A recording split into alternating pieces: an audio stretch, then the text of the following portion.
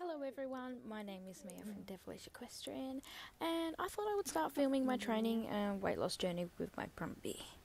So a year ago I picked up my Brumby Missy with the intent of retraining and rehoming her. She was like my pretty little project pony. I had little info on her, but I saw her picture and I just knew I had to have her. So I went up and picked her up, loaded her on the float. And as I did that, I was told there's a possibility she was pregnant. I did have a vet scan done. No baby, just a very big belly. So when I got her home, I actually found out more about her past. So after she was caught from the mountains, her first experience in domestication with people was abuse and neglect. And then after that, she went through the sales. I'm not sure which one. But she was rescued by some lovely lady, and then the lady moved her on, and that's when I picked her up. So Missy had some sort of negative experience around her head and her ears.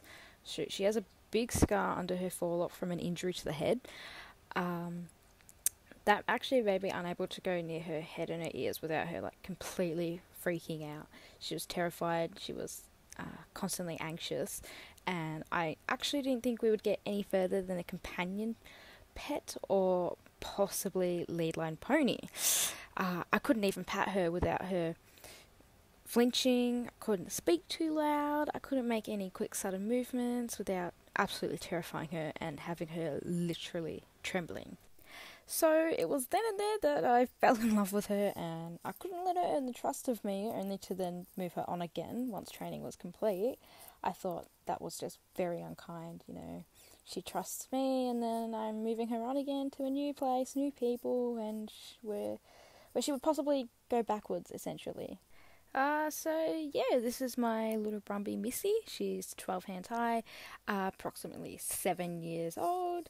And as you can see, she is very chunky. She has gained the pounds since she's been chilling out in the paddock, learning to be a horse, learning love, learning to trust people again.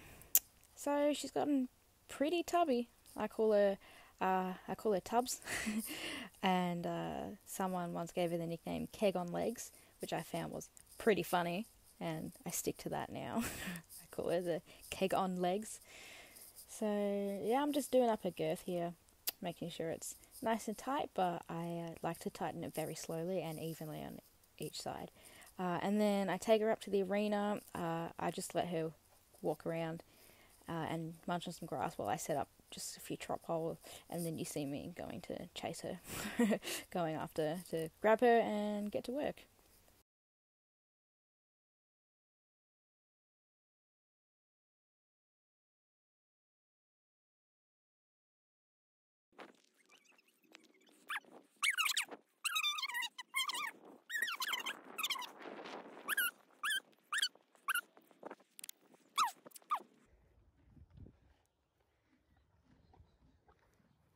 Come here, Tubbs. Oh, shouldn't be eating that. Come on, Tubby.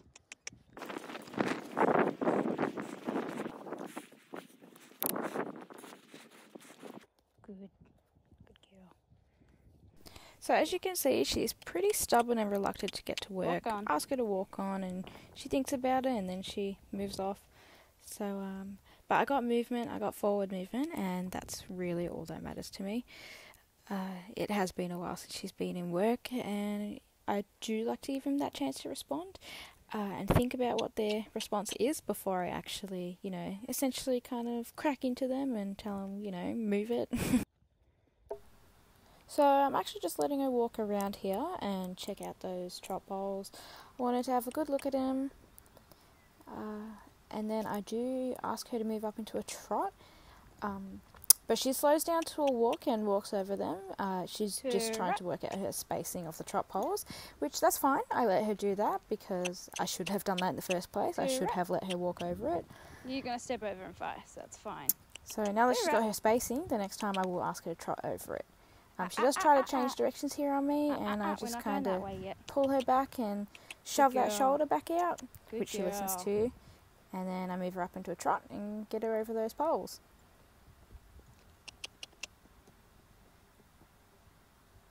Good girl. To right.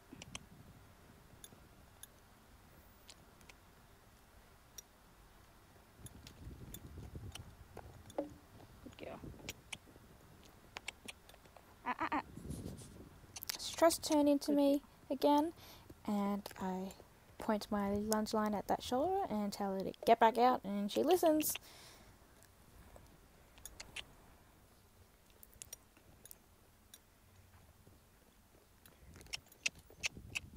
Beautiful. So she steps over them nicely. I think it's here, or maybe the next time she goes around, where I realise that my spacing's a little bit off and I have to fix one of the poles. I think it might be this one. I have to move one of the poles out because it's just a little bit too close for her. She's short stepping and knocking it. Easy. Yep, so I Good ask her girl. to come to a stop, and that's when I go and fix the pole. Of course, I give her a pat for stopping, listening, and coming into me. Sorry, Bubba. You want to hop off? Walk on. You're on my lead. I mean line. Lunge. Good girl. Now this one's just a little bit too... There we go. See how that works. See how that goes.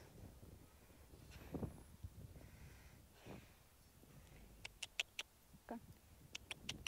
Good girl. Walk on. Good girl. There we go.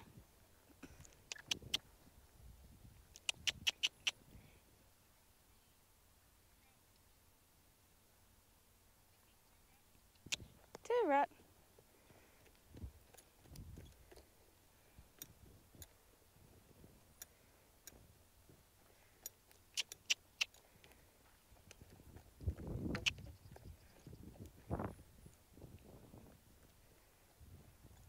So right about here, after this set of poles, she does stop and try to turn into me. I immediately try to point my lunge line at her shoulder and get her to move out, but she continues to turn.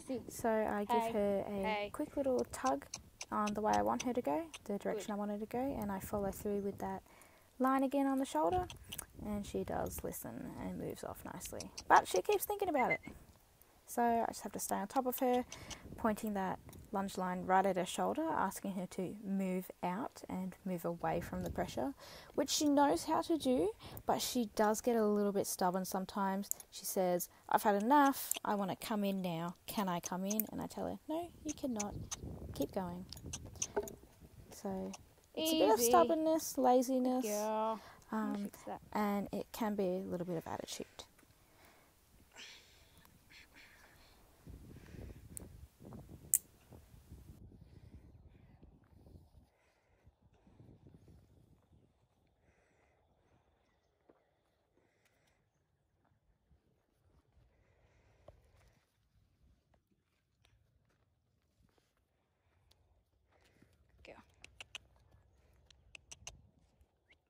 Walk on. Walk on. Good.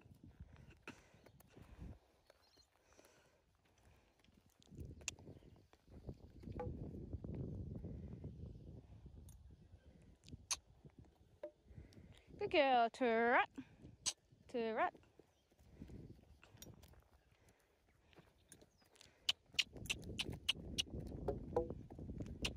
Oh, come on. To right.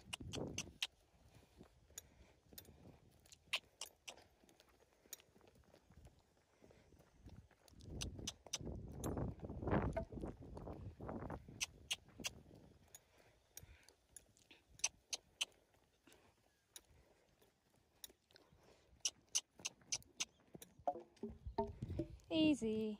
Good girl. So as you've probably seen, I talk to my horses a lot. They like it. I like it. I like to express my affection to my horses. But also talking to them helps keep them focused on you. It gives them something to listen to. They hear you talking, they keep their ear on you, and they're like, "Oh, this way. Good girl." Not only that, but all of mine are voice cue trained, so walk, trot, canter, and easy, which is stop. So while I'm speaking to them, every time I speak, they're listening for their voice command. They're listening for their cue to stop or move up a gate. Good girl. It's also easier for me to just continue talking to them to keep their focus rather than nagging on the line every time they lose focus and tip their head out to look at something else or get distracted. Rather than nagging on the line, I'm talking to them and they're just focused on me all the time, which is really great.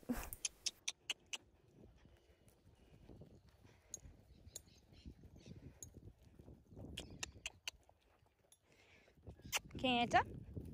Canter.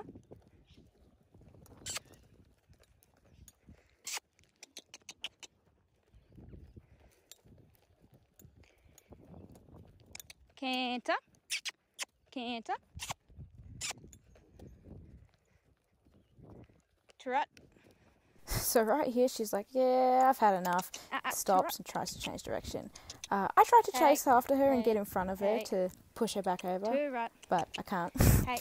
So I grab her line and I tug her in the direction I wanted to go. I point the way I wanted to go, and I get that line right next to her shoulder to push her out. And then we're back on our circle, going the right way.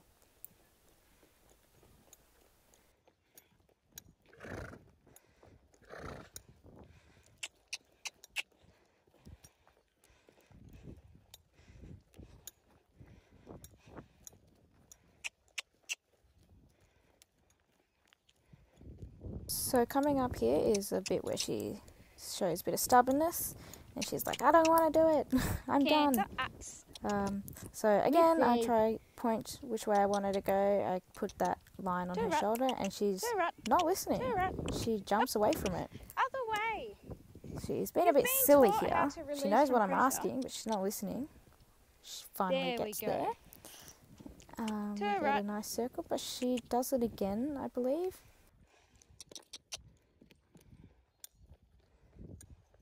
Canter. Canter. Trot. Canter. Right about here, she does it again and stops. My fault. I should have stopped her after I got what I wanted, which was a nice canter. So I try run in and slap the lead rope on the ground to get her to move away from it, which she does not. She continues to run into it. You're being cheeky today. And I know that she's being cheeky today.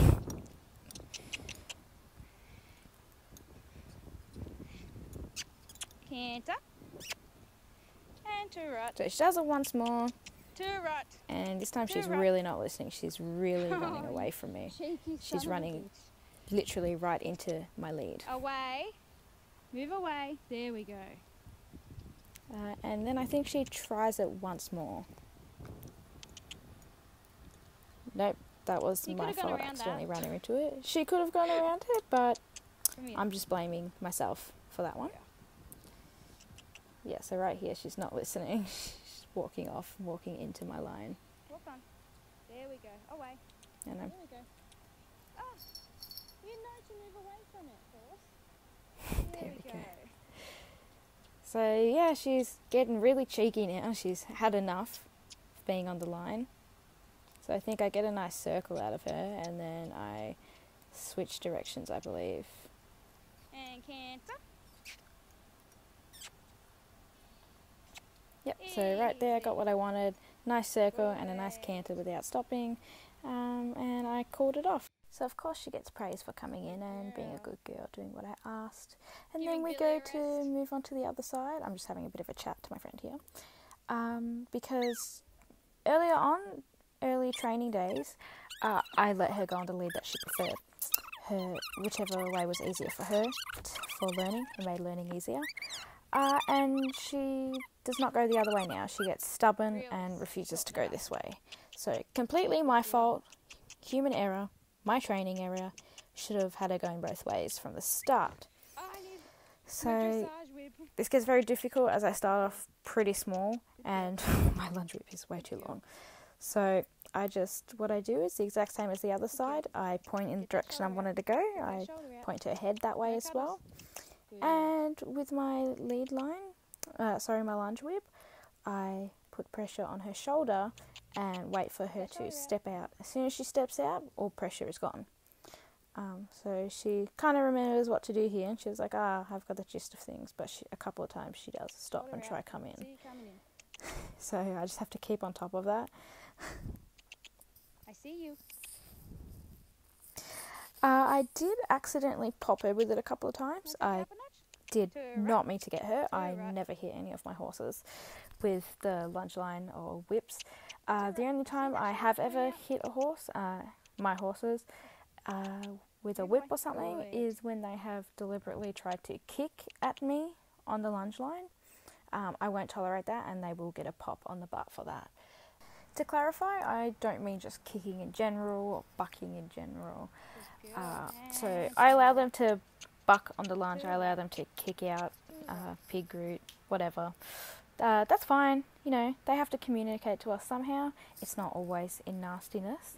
You know, sometimes they do speak to us and say, hey, I don't exactly like this, or hey, I'm confused. They might throw a kick or a buck, whatever, rear, whatever. I only connect the whip with them if the kick is aimed directly at me or the buck is aimed towards me. And by that I mean they turn their shoulder out, they turn their hindquarters towards me, and they're aiming directly at me. You know, if they're running around on the lunge, bucking just on the lunge, that's no problem, you know, go for it, go for your life, you'll just have to run some more. But yeah, if the buck or kick is aimed directly at me, they will definitely get a pop on the butt like that, just like any other leader in the herd would be if they wanted to, you know, mess around. So yeah, other than that, the whip is only used as an extension of my arm. And you'll notice in future videos that none of my horses are scared of the lunge whip at all. You know, I can do whatever I want with my lunge whip. I can swing it around their heads, I can swing it behind them, I can swing it side to side. They're not scared of it, they don't fear it. It's only an extension of my arm. As you can see, I am having a bit of trouble with her here. It's hard. I have to keep that shoulder out, and I actually have to drive her forward from behind as well. And we have no gate on our arena at the moment, which makes it a lot harder. She'll swing her butt out and kind of stand there, but I just have to keep on top of her. And as soon as she continues to move around at my pace without stopping at the gate, I stop her and I let her come in, and I end the session right there, because any victory, any small victory is a victory to me. That's good enough. And you know, you got to let them soak up the information a bit. You know, once they do something you want, you don't want to push them too much, because then they start to associate, oh hey, I just did something good, I did what you wanted me to do, but why are you making me do more? Now you're pushing me to do more work. I don't think I want to listen anymore, because it only just results in more work. So yeah, after she does something good for me, I end it. Small short sessions are good enough. A win is a win. So like I said at the start of the video, Missy used to have some troubles with her ears and her head being touched. She can still be a little bit funny, so that's the only reason why she was moving away from my lunge whip when I was touching her ears. So after this, I just rode her back down to the paddock and gave her a bit of hay, and that was it for the day. While filming this, I have figured out that I do not enjoy making voiceovers whatsoever. So next time I think I will explain what I'm doing on the camera while I'm filming. The only reason I didn't place my camera somewhere and film is because I walk around the entirety of the arena sometimes, so it does get a bit difficult to pick up my camera every 5 minutes or so and have to move it. Other than that, that's all for today's video. Thank you for watching, and I hope to see you all tune into the next one.